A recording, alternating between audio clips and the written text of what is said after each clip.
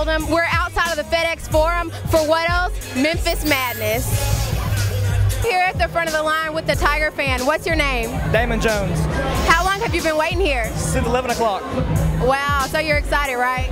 Every year. What are you most excited to see tonight? The excitement of everybody that's playing, coming out, watching the games. Really want to see the recruits, see how we can get them pumped up, so they can see how the Tiger fans are. Do you have any predictions on who's going to win the dunk contest? DJ every year.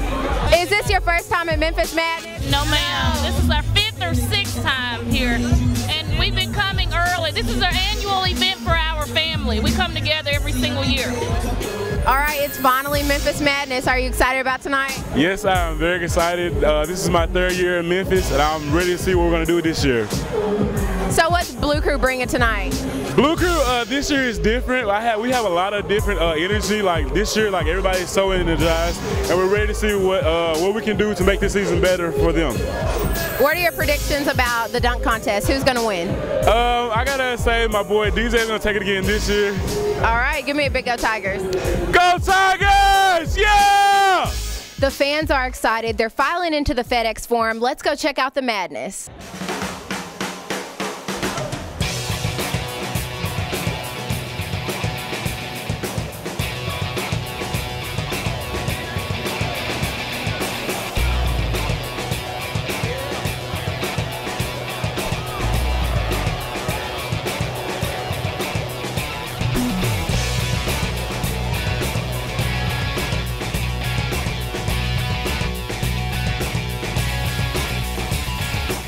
Go Tigers.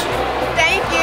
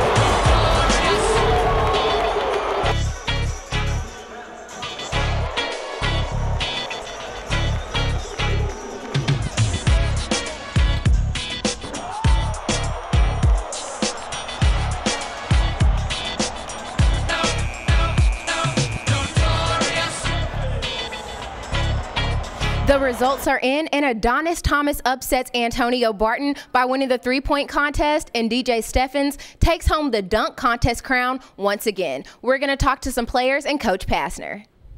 So after Antonio just promised he was going to take it, I'm guaranteeing I win the three-point contest again. How does it feel to have those bragging rights in the locker room now? I mean, he did a lot of talking, so I just kept quiet, but in the end, the results showed for itself. DJ, we interviewed some fans before the doors opened, and you were the predicted winner of the dunk contest. How does that feel? I mean, it feels pretty good. Before the dunk contest, it actually had me really nervous because it's like I won last year, so it was expected of me to perform and win again. So it kind of it helps me in the end, but in the beginning, I was really nervous. What do you think a free event like this means to the city of Memphis? Not the students, but the city. I mean, it definitely means a lot for anybody to be able to come out and show support for their program, because throughout the year, a lot of people aren't able to make it because they work, and just for them to be able to come out on this night, it means a lot. This was just a fantastic evening, and you know, now we really start. You know, tomorrow we got to get to work, and I think from everybody here, they're going to want to see us produce on the floor and when the ball's tipped. But this is a good start of the season. I mean, there's nothing like Memphis Madness. You know, I mean, again, Arizona's a great program. It's a great school, tremendous fan base. I mean, tremendous fan base. One of the elite fan bases in the country. But I still say to this day, Memphis fan base is the best in the country. And I'll put our fan base up against any other team in college basketball, and I mean that. That's it for Memphis Madness. The Tigers begin practice tomorrow at the Finch Center. For the Memphis Tiger Network, I'm Carrie Oldham.